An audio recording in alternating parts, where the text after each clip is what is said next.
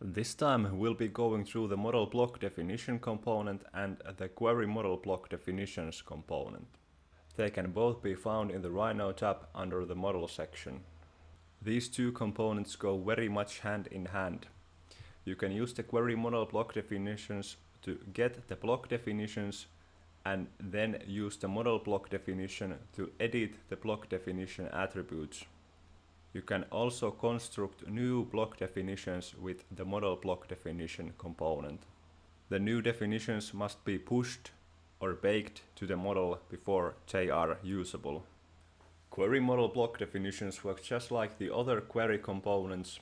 It has one input, a name, which can be filtered with the match method input modifier, and one output, block definitions.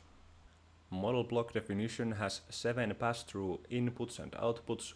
They are block definition, objects, units, name, nodes, URL, URL description.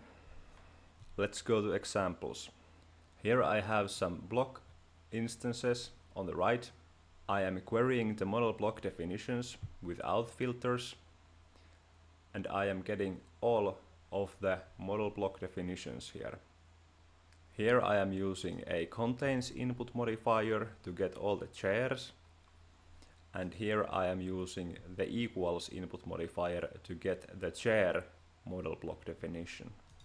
In another example, I'm using the query model block definitions to query the definitions. Then I'm using the model block definition to extract the data that I want, which in this case is the block definitions, the objects that are inside the definitions, and the names. In another example, I am using the existing block definitions from the file and changing the names and adding nodes to the block definitions. Pushing this content will edit the block definitions, as you can see in the Rhino panel in the right.